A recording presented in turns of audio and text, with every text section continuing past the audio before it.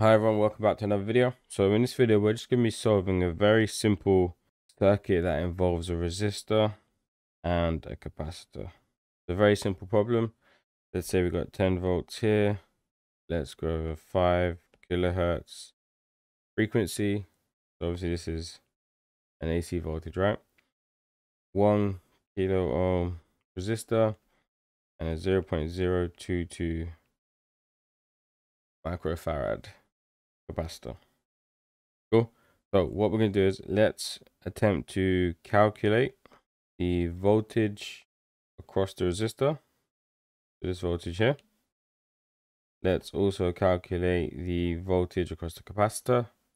And then we'll also calculate the phase angle as well. Cool. Okay. So let's start off first with, in order for us to get the voltage across the resistor and a capacitor, we need to find the impedance for the whole circuit. So we should know that the impedance is found with Z is equal to R, or the impedance is equal to the resistance minus JXC, since we're just dealing with the capacitance and the resistance. Okay, so we know that our resistor value here is 1K. So let's find out minus JXC now. So we know XC is equal to 1 over 2 pi FC, right? So that's going to be 1 over 2 pi times 5,000, and this is our kilohertz here. And then we're going to multiply that by 0.022 microfarads. So let's pull up our calculator. Okay, so we go 1 over 2 pi times 5,000 times 0.123456722. And so that gives us 1446.86 ohms. That's for our capacitor, and you could just basically say that's 1447. Okay, and then the key point to remember here is that because we're talking about the capacitor here, right? So we're gonna have a minus 90 degrees phase shift, because obviously we're gonna calculate the phase angle, so we want to keep the phase angle in mind. Okay, so we've got our value here now, 1447 ohms at minus 90 degrees, and our resistor doesn't have any phase shift, right? So it's just 0 degrees. So now we can work out total impedance for the whole circuit. I'm just going to make this whole calculation smaller. Okay, so we can rewrite our impedance equation now as 1000 minus J1447. Okay, so we now need to find the current in the circuit. So let's convert this rectangular form of impedance into polar form, so that way we can deal with dividing much better, which you'll see in a minute. So what we do is we calculate the magnitude of the impedance, which is equal to square root of the resistance squared plus the capacitor's reactance squared. So 1447 squared, square root of all of that. And let's get that on our calculator. Let's do 1000 squared plus 1447 squared.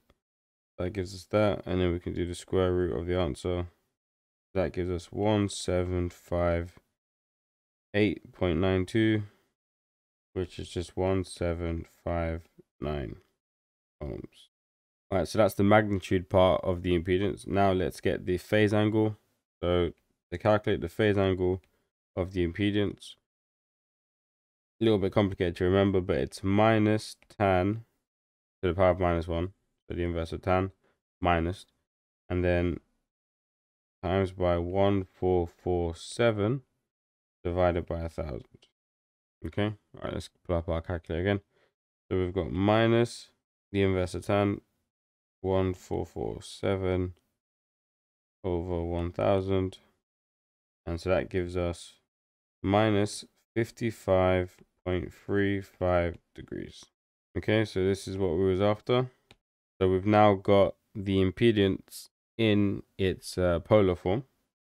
So we can now make all of this smaller, give ourselves some space to work.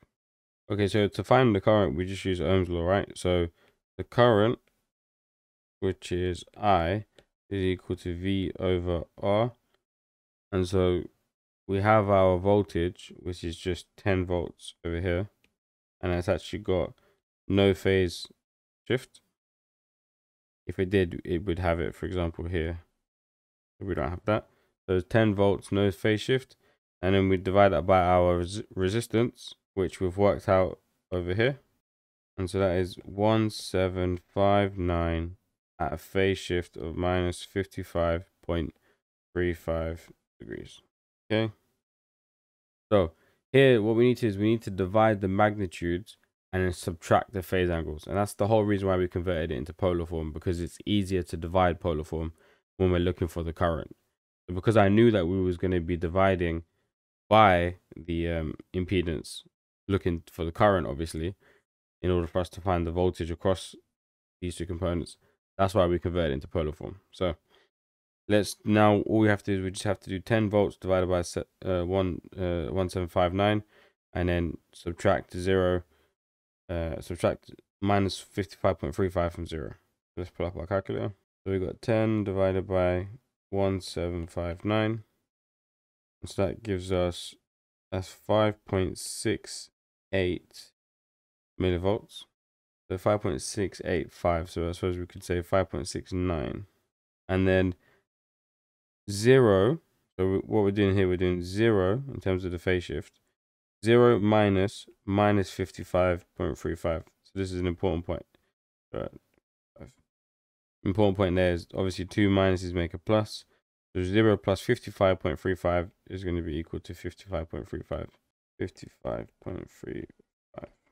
And so this is our current, and we're pretty much, all the complicated stuff is done from here now. So for us to find the voltage across the resistor, then we just obviously do V is equal to IR, right?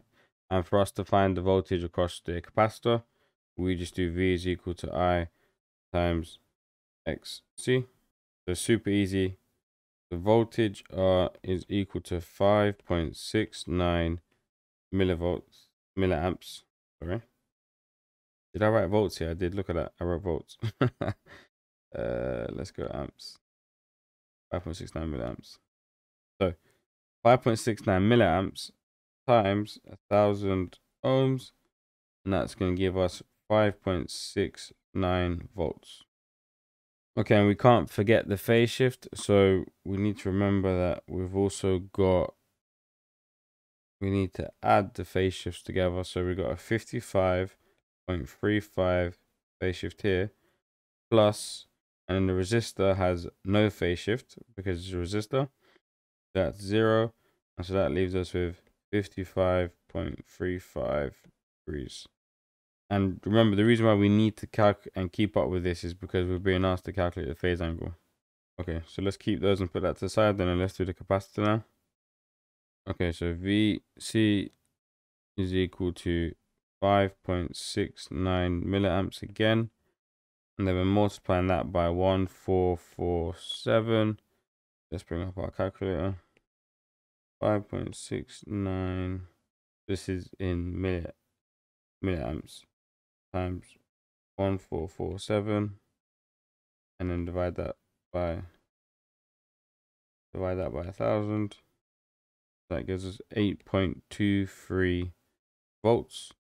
And now let's do the phase shift, and here's where it's very, very important. Remember, up here we've got our phase shift as being minus 90 degrees because it's a capacitor. So the phase shift here is 55.35, which is for the current here. And then we've got plus minus 90 degrees. So let's use our calculator for that. 55.35 minus 90 degrees. And that gives us minus 34.65 degrees. And we are pretty much done here. So we was asked to calculate the phase angle, and I'm just going to draw a very quick phasor diagram, and that will actually allow us to see fully what the phase angle is. So if we take our reference voltage as our main voltage, 10 volts, if we draw our capacitor, we've got VC, and that was 8.23 volts at an angle of -34.65. And then we've got our voltage across our resistor. Zoom in here. Our voltage across our resistor, and that's less 5.69 volts, and that's at an angle of 55.35. This is our phasor diagram, and if you add those two together, you shouldn't even need a calculator. You can see you've got a 90-degree angle here. So 55.35 plus 34.65, that gives you 90 degrees. And that's obvious because we only have our capacitor, and that's causing a -90 degrees. And that's it, guys. So it's a fairly simple problem, very easy to do, and it's also super easy to make mistakes in. Your mistakes are just going to be in calculations, but other than that, it's all good, nice and easy. Just follow the steps and you should be good. Alright guys, thanks for watching, and I'll see you in the next one. Peace.